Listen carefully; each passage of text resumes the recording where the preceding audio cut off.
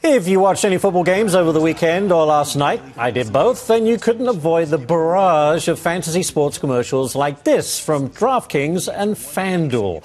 Now, New Jersey Democrat Frank Pallone is calling for a congressional hearing into the relationship between the NFL and these fantasy leagues. Fox Sports' Peter Schrager joins us now. All right, I don't like it when politicians get involved, but this fantasy football phenomenon has just exploded. I mean, I used to do it every year, and I got out of it because it became all so consuming.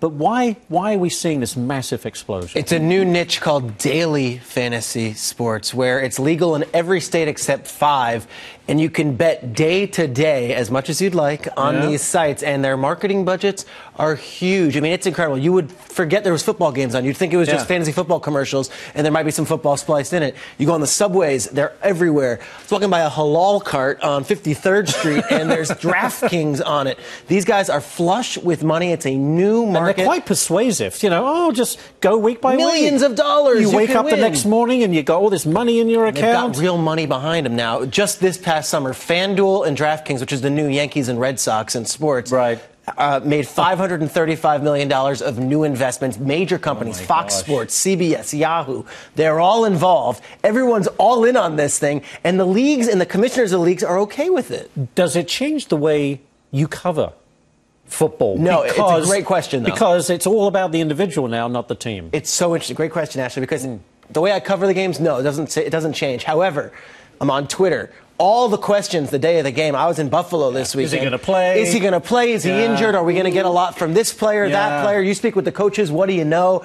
And the players, they begin to get it now. So a player, Jeremy Maclin from the Chiefs, he said on his Twitter account, "Stop asking me questions about fantasy football. I'm focusing on the game." It could have an impact on their performance. It could, but it's a distraction. It's a distraction, but no player is ever going to not play as well because of fantasy. And that's the argument on why it's legal and why betting on games might not be legal, because you can't fix the outcome of this. No. You're only rewarded for positive things. So, but here we are. We have some congressman that says, well, we need to get involved, which to me speaks to how big this thing's got, and there could be some regulation coming. I don't know. How often do we hear Frank Pallone's name out there? He's a congressman from Monmouth County, New Jersey. He's making a name for himself. He's trying to get out there. His point is that, look, gambling's not legal in New Jersey. You can't bet on sports. So why are we not getting some money out of this? Why are these guys out there and making money in New Jersey and not us? And, just now there was some legal stuff that came out saying sports gambling. You have a fantasy team?